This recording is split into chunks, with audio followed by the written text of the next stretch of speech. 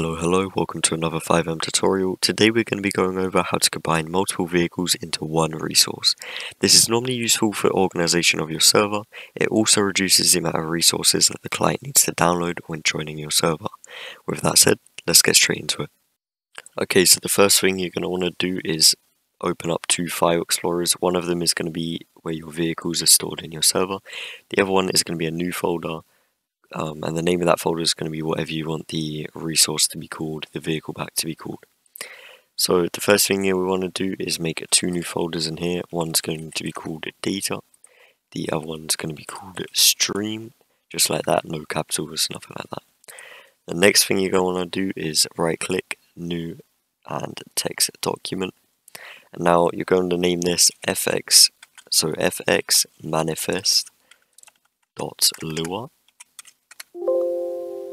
Like I say in all my videos, if you're not able to do that, go up to here, go to view, file name extensions and hidden items, and you'll be able to rename it to Lua like that. Once you've done that, what you're going to want to do is go into the first vehicle, and you're going to want to get the data files, all of those, and before you drag them over, actually go into here. Now there's two ways of doing this. You can either just drag them straight in like that, or you can make a new folder and use these square brackets and then put the name of the vehicle, so Hellcat 15. And there is two different ways to doing the fxmanifest, which I will show you in a minute, depending on which one of these you do. If you just drag them in, or create a folder. So now you're going to want to do the same thing with the other vehicle, so KSD, or again just drag them both into here, you don't need the folder. Just like that. And then you can go back out into there, same with this. And now you're going to do the exact same with the stream. So stream, new folder, square brackets, Hellcat 15. And you're going to drag these into there. Exact same thing with the KSD or the other vehicles. So you're going to do this with all your vehicles, not just two, obviously. KSD. And just drag those in there. Oh, drag those in there like that. And now that's all you actually need for those. So now what you're going to want to do is open up the fxmanifest.lua. If you don't have this, this is called Visual Studio Code. It basically just makes code easier to read rather than using Notepad. I will link it down in the description. Another thing that I will link in the description is this right here. So this is the fxmanifest for the vehicle pack, well it's going to be. So what you want to do is go into your vehicle pack folder, open up data, and you're going to want to go through both of these. So as we can see, carcols, car variations, handling, and vehicles. So you want to make sure they're here. So carcols we have, car variations we have, vehicles we have, and handling we have as well. So if there are some in here that aren't in here, don't worry, because they don't have to be. It just means they're not the main data files that you need. But you're going to want to go through the other vehicles as well and just check all of them. Now you don't have to go through and check all of them, but the only reason I'm saying to do it is because what you can do if they're not in there is you can just put two lines, two dashes like that to make it into a note, so it's green out. But actually, all you have to do is just do that on all of them, so that they're all there. These are just the important ones.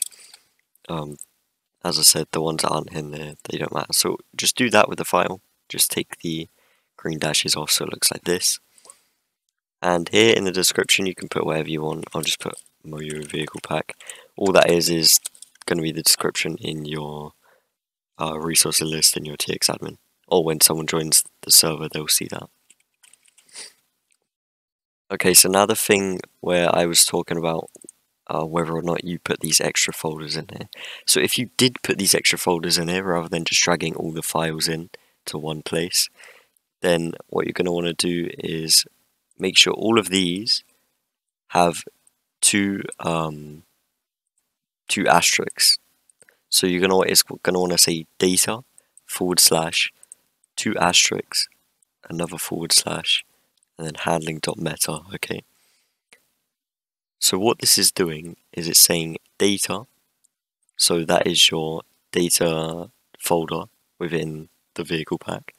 So it's going into here, and then the 2 asterisks means it's going to go into another folder, so it's going to check both of these folders because we haven't put a specific folder there. The 2 asterisks just means go in every single folder, and it's going to look for handling.meta. Now, if you didn't put these folders in and you just drag them in, what you're going to want to do is get rid of the second slash and the 2 asterisks. So now it's just going to look into data, and it's going to get all the handling.metas. Okay? But because I've done that, I'm just going to keep that like that. And it's the same with all the others. So you just want to make sure they all either have 2 asterisks or no, or get rid of one of the forward slash and the asterisks, and that will all work fine. I think that's pretty much it. So it's a pretty simple process, to be honest. Obviously, it can be time consuming depending on how many vehicles you want to put in the pack, but it's the same exact process with this. It's just dragging them in and making the folders if you're doing that. That's why it could just be a bit quicker if you don't do the folders, but it's a lot cleaner if you do. Oh yeah, same with this up here. So if you didn't put the folders, then just get rid of that as well. And that's just looking for the .meta files. But if you have the folders, then just keep that there. And one asterisk just means that it doesn't matter what's in front of the .meta, it's going to scan all the .meta files, basically. So once you're done, go ahead and save that. You can close it, and then just start it in your server CFG, obviously restart your server, and the vehicle pack should work. You should see, instead of having loads of vehicles starting up, it's only one resource, which is the vehicle pack. Sorry it's been a bit slow today, I'm a bit tired at the moment, but other than that, that should be it for now.